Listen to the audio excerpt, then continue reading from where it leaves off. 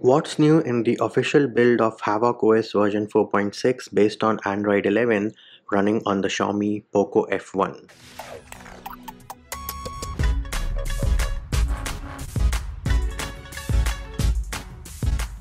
Hey peeps, what's up? Munchie here, back with another video, and we have a new build of Havoc OS version being 4.6 based on Android 11. This of course is the official build and we have it installed on the Poco F1. First change you will notice is that the security patch has been changed to June 2021. The kernel they are using is Silver Core. SE Linux of course is set as enforcing. Now do note I am running the vanilla build with Nix stock G apps on top, so I do have Pixel Launcher and Select works without any issues.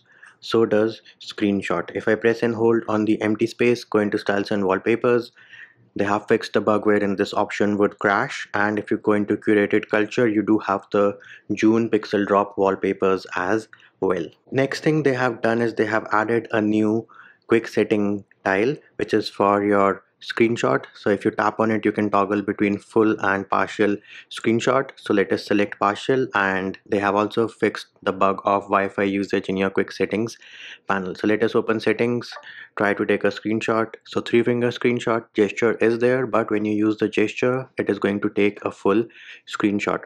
If I try to use the combination of volume down and power button to take a screenshot, then also it is taking a full screenshot. So it looks like the tile is not working. Let us test it out one more time. So screenshot is set to partial and let's take a screenshot. Yep, looks like the tile is broken. However, I think there was a customization setting somewhere else as well. So let me find that. Right, so I think that was in settings, configuration center, and miscellaneous. Screenshot type is set as partial. Let us give it a try now and see how it goes. Nope, it looks like the tile is broken, so is the option. So there is a bug, but they have added the tile. Next up, while we are talking about the quick settings panel, let us also talk about the changes they have done for the screen recorder. So you now have option to disable the show dot to stop recording. You have a toggle for that, and you also have a toggle to lower the recording quality. Next up, they have also added the color mode preview. So if you go into settings, display, live display, color profile, you now have a preview of how it looks like. So this has been fixed, and then they have also changed the default screen timeout to 2 minutes. Now another change which they have done is, I'll have to babble for a minute. So if you're on the power menu, after a minute it will go back to your previous screen, whether it be the home screen or something else. Now that we're talking about stuff for 1 minute, do note that Poco India management has no manners. Their director of India blames YouTubers for all the information, and their sales lead blocks people when they try to help other people. So yeah, we do have videos for those in the description of the video in case you are interested in watching it. And I don't know what else to babble for 60 seconds. It is kind of long to talk for 60 seconds when you're not, talking about the ROM or talking about the content or trying to roast somebody. So kind of difficult, but let us wait for another few seconds and see how it goes. So yep, there it is, right on time. As you can see, it went back to the home screen, which was my previous screen. So this is another feature which they have added. Next up, they have added something interesting called sleep mode. So again, go into settings, configuration center, and once you're in configuration center, go into battery saving, bam, sleep mode in the building.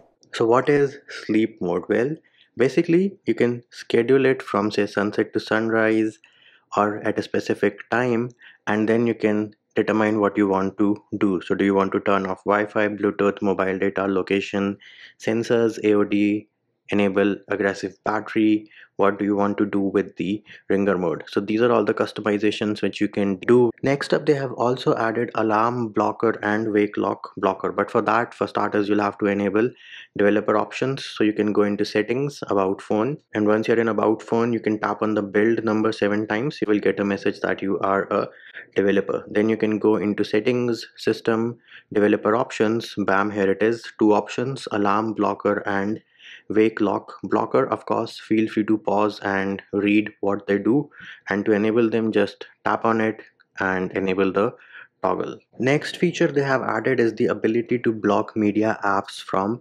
resuming. So let us say I have a piece of music playing, right? I go into the quick settings panel, press and hold, and then if I go into settings, you will see you have toggles for all the three applications which are allowed to show as a media player in your quick settings. So this is the new option which they have added with the latest 4.6 build. Next up, let us also go to the Magisk application and check if safety net is working or not. So device is not rooted right now. Let us check for safety net. As you can see, safety net is passing out of the box. Let us also go to the Google Play Store, and here and we can go into settings, about phone. Here it is, Play Protect certification, device is certified. This means you should be able to use your banking apps without any issues. Now in terms of YouTube media playback, everything works absolutely fine. Live caption works, no jitters in the UI while playing your videos, no audio jitters. Picture in picture works. Of course, for picture in picture, either you need to have YouTube Premium or you need to be in a specific country in case you have not purchased YouTube Premium. Widevine L1 has been broken on the Poco F1 for ages because Poco India forgot to pay the rent for that. And the next thing we can check for is your portrait light feature. So here it is. Do note, with the June drop you have storage saver instead of original high quality. This I think is high quality, but it limits the file size to 16 MB. Let me confirm it and skip it. We can now try to edit a picture of my favorite football star, and let's try to edit it. I think it is syncing it from the cloud. So once the loading bar has finished, we can go into adjust portrait light. Bam, here it is, portrait light feature in the building, working without any issues. Important thing to note over here is that it is only going to work for human objects. If you try to edit a picture of your other objects like my chicken friend over here, I won't even get the option of portrait light. Next thing we can check is whether Hey Google is working or not. So it is a bit finicky. Hey Google, are you awake? Hey Google. So I do see the mic notification and the status bar, but it's not working. Let us turn the screen off. Hey Google, are you awake? So it is working with the screen turned off. Let us turn the screen on and try one more time. Hey Google, are you awake? Yep, so now it is working. So it seems to be working, but you might have some minor issues, and that might be another bug in this build, or it just could very well be my device. Next thing we can check for is your app opening animations to see if you have any lags, any jitters in the UI. So far so good. No lag, no jitters, recents work absolutely fine. Let us check out our Google feed as well. So no jitters and no lags in the Google feed either. The transition from Google feed to the home screen is pretty smooth as well. There it is. Try switching between a few applications. Again, no jitters, no lags, everything is super fast and super smooth. And there it is, peeps. That is what was new in Havoc OS version 4.6 based on Android 11, running on the Poco F1. And that will do it for this video. Hope my video helped you. Likes, shares and subscribes are appreciated. Feedback and comment more than welcome. See you when I see you.